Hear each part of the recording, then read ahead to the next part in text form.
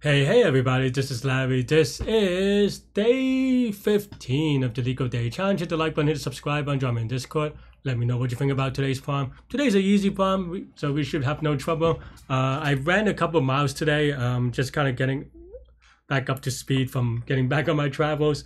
I am actually still posting on my travels on Instagram, so definitely if you are curious about.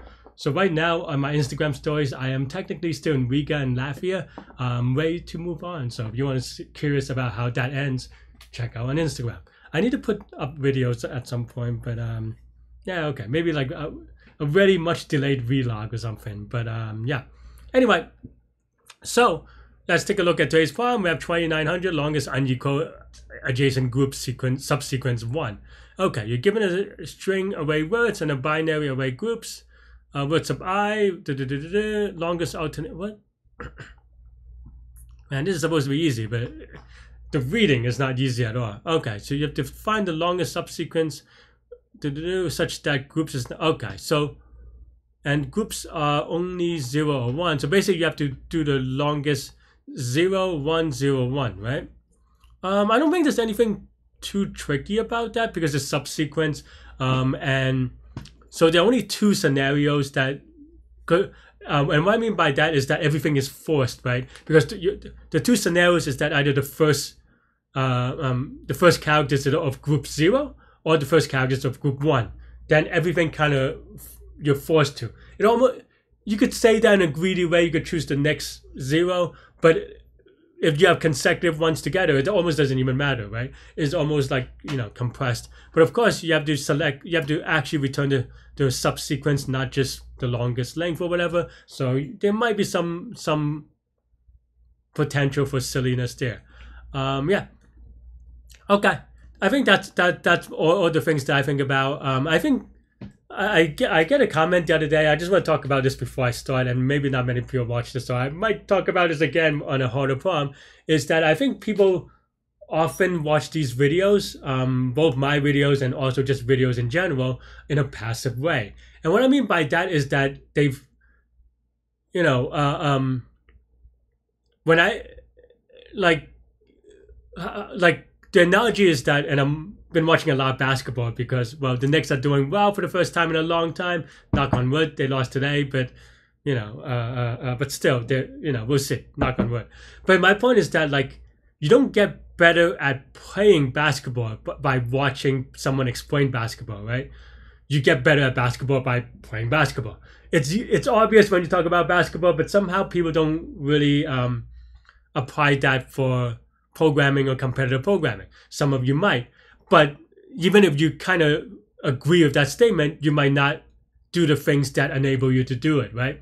And what I mean by that is that I think when you watch videos like mine or, you know, other people's, and they're really smart people, I think what people try to focus on is understanding, right? And understanding is fine, is good, but it's not the same as doing, right?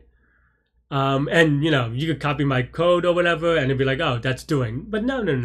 You want to be able to solve these problems on your own. And for me, that if my teaching style is a little bit awkward, and honestly, not all my videos are going to be hits, right? Not everything's going to be good, not everything's perfect, because every problem's different. If every problem's the same, then you don't need to watch me, because then you just do it exactly the same way. The truth is, every problem's different. And even the same problem, maybe I solve multiple times, I try to solve it in different ways in hopes that, or explain a different way, maybe not solve a different way, in hopes that one of the ways will connect with you, right? In either case, my point is that I don't focus on making people understand. I focus on enable people to try to do what I'm doing, right? And of course, very often, the way that I'm doing it is not the only way, but it's also the only way that I know how, right? Maybe not even that, but it's the way that I'm focusing on, right? So I guess what I'm saying here is that, yeah, like, understanding is not, remember, I mean, of course, maybe you could say that understanding is a prerequisite to being able to do it, but that is not your goal, right? Your goal is not to understand problems, and your goal is not to understand solutions, which is even worse than understanding problems. Your goal is to be able to come up with solutions, and that's what I try to do, not always successfully. So I don't know. Anyway, that's all I want to say. So I think, you know, because I get a lot, not a lot, but once in a while I get comments on like, oh, Larry's terrible at explaining. And I'm like, no, that's not what I'm trying to do necessarily, right? I'm trying to work through these problems and explain not the solution, but explain my thought process in coming up with the solutions, right? And sometimes I'm doing, and all this I'm doing live, right? Like I'm not prepared for it. Most videos you watch are people not doing it live, so everything sounds perfect, looks perfect, and you know the solution, or they know the solution, you know the solution, they make you feel like you're smart. But the idea is, and you know, you have to work at these things, right? And for me, like, yeah, like I have good days, I have bad days as well, both on the solving and both on the explanation. So, you know, it is what it is. But my goal is not to explain the solution. You could click on editorials, you could click on solution, and wow. And you could actually, like, if you look at these 3 tabs, or 3 out of the 4 tabs tell you the solution, right? You could go submission, maybe not submission, but because I think there's a thing where you click on like the, like if you click on this, oh, okay, and you could click on that and it gives you another solution, right? I mean, this is, you know, so like solution gives you the solution, editorial gives you the solution. So I'm not, my videos are trying to do something different, which is give you a perspective on someone who is way, or okay, maybe, I don't know, or at one point I would say is good at competitive programming, right? Maybe not top tier, or like top tier, but still pretty okay, right? And sometimes I'll admit to you, I'll be like, oh, I know this because I know this. And that's, you know, it is what it is. Or like, I know this because this is trivia in the sense that like I just kind of know certain things, or I've done something similar recently-ish, right? You know, all these things kind of apply. But my goal, again, is not explanation. If I want to do explanation videos, I would do an explanation video. What I want you to do with these problems is, or with these videos, is to solve it with me. You do the problems. When you get stuck, you see how I thought through every step of the way. Feel free to pause every step, or maybe not every step, but pause here and there. And then, like, you know, once you get to, maybe like you get a new information, use it as a hint, and then pause, and then try to solve it again. You know, there are a lot of things you can do, but I'm not here to tell you how to do that. You have to figure out what is the best way you learn from these videos. And yeah, and part of that ultimately is also going to be asking the right questions, right? And I wouldn't go as far as saying it frustrates me. It's just that it's useless for people to say like, oh, like I don't understand, or it's useless to say, oh, your explanation is bad, or you didn't explain it. I'm like, I mean, okay, fine. These are information, but it's not useful. It's not actionable, right? Like, it's almost like, it's like that trope of someone going, like you're speaking English, the other person doesn't speak English, and you're just like saying English, but slowly and loudly. Like, nah, I mean, like, if you don't understand it, you have to ask a question that enables you to understand it, right? Like, if like, you know, you have to be specific, right? And actionable. If you just wanted to rant, that's fine. It's useless though, for me anyway, and it's a waste of my time, and I don't appreciate that per se. Like if you go, oh, so I'm, you know, you could be like, oh, I'm confused about why there are only 2, like for this particular problem, why there are only 2 scenarios. Why? Oh, and I'll be like, oh yeah, there are only 2 scenarios because X, Y, Z, because it's forced. So or every subsequence you're gonna get is just gonna be 1 0 1 0 1 0 or 0 1 0 0 1. I said that wrong maybe, but you get the idea, right? And I think that's the more important part. That's the more important part, right? Is that you have to figure out how to learn, and also not be frustrated, or at least be frustrated at the right things, right? If you get frustrated at a random person who might have a chance of helping you, that's not good. If you get frustrated at yourself in a way, in a healthy way, that enables you to work out why, right? Then that's fine. And keeping in mind, you know, like if it's not frustrating, you're not doing work anyway, right? Everything is supposed to be hard because if it's easy, then you're not learning. I mean, okay, there are some repetition-y things, but you get my point, right? So everything is frustrating, but you know, you have to learn how to enable people to teach you. All right. So ask specific questions. Otherwise, you know, like I get a comment the other day on YouTube's about like, I forget how, I don't know. I'm just a little bit ranty today because the next loss, I think. But let's see. Let me find the comment real quick. But I got a comment about like.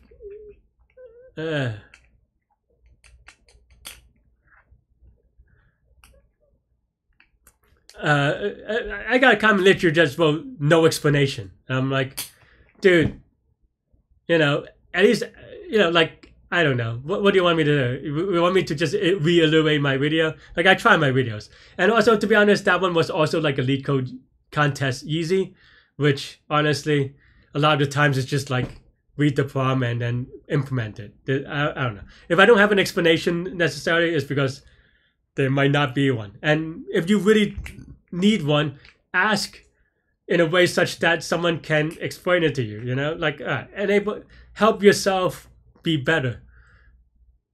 And, you know, getting annoyed at random internet people is not going to make you be a better person. Okay, anyway, that was a very long rant, but I feel like, you know, people, and this is stuff that, especially if you're starting out, you're learning out, this is stuff that is very important, right? It's part of soft skill. It's part of like learning how to grow, right? Like you are going to deal with senior staff engineers who just don't have time for you. And you can't just be like, I mean, you can, and sometimes they're nice. So most of the times I'm not that nice, but you can't just be like, oh, explain to me everything. I don't understand. No, you have to be like, okay, I did X, Y, and Z. You know, these are the things that I tried. I can't get this to work. What am I missing, right? Or something like that. Like you have to be able to show that you do, you know, you put in an effort. You know.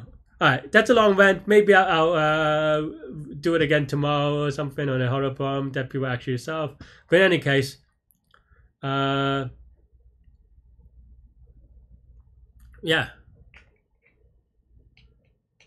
Wait.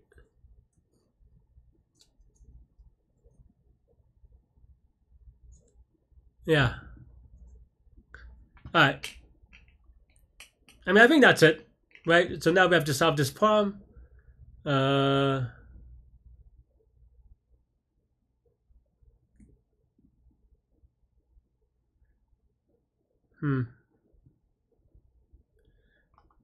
Yeah. I think there's actually a greedy one too, but I think the other one is just that you don't have to prove. Because I think greedy is that you always take the first element because yeah. Because the proof is that, I mean, it's just proof by contradiction, right? Because if you take a one, because I said that there are two possibilities, and actually in a lot of similar problems, that's going to be the case, which is why it's a useful thing to kind of have, is an observation that you can make time and time again. But actually in this one, specific to this one, you could do a contradiction proof, right? Proof by contradiction. Well, okay, if we try a group where we have one to begin with, well, then you could always put a zero on top to make it longer, right? And that's it. That's the proof. Maybe you could say exchange. I don't know. Depending on how you go about the proof. So okay. So I think that's pretty much it, right? So here maybe we will write yeah, last is equal to group sub 0. Answer is equal to an array where word sub 0, right? And then now for I in range of, let's just say 1 to n. 1